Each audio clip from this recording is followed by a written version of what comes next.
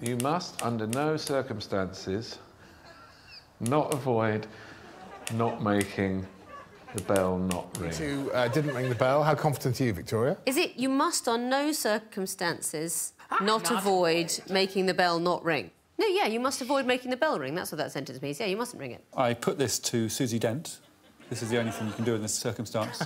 And she said there's 5 negatives. So not making the bell not ring is a double negative and comes to the same thing as making the bell ring. Not avoid is a double negative that renders itself redundant. We know this. Yeah. So you end up with you must, under no circumstances, make the bell ring. Oh, sticks. So they shouldn't have made the bell ring. Well, I said to Susie Dent, thank you. And I emailed her and said, just wondering, Susie, did you include the first line, which was, do the opposite of the following? What? And Susie said, oh, I missed that bit, which, of course, reverses the instruction of the paragraph that I analysed. If you got that right at home, get out more. Yeah. Good.